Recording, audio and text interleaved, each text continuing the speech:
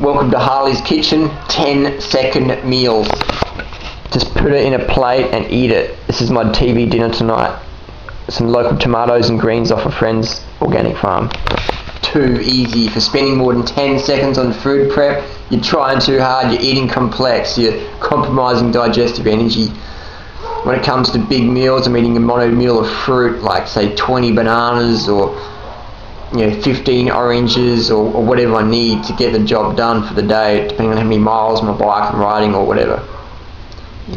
Adjust your fuel intake according to your needs. Don't eat too much, don't eat too little, eat enough.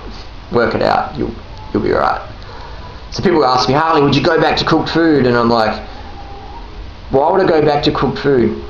Go back to feeling crap, go back to feeling disconnected with Mother Nature, go back to the apathy, the chronic fatigue, the colitis, going back to me having acne and all the associated things that I had before.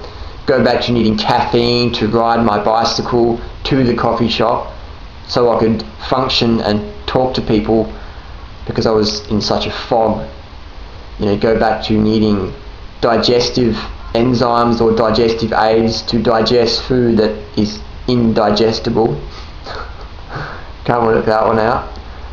Go back to supporting industries that are against my personal integrity. Go back to ripping out rainforests in Indonesia, Sumatra, Malaysia and Thailand and Borneo and South America so I can eat my palm oil, eat my French fries, eat my cooked crap that's destroying me, the animals and the planet, that's destroying the habitat for my animal friends. I call myself a vegan.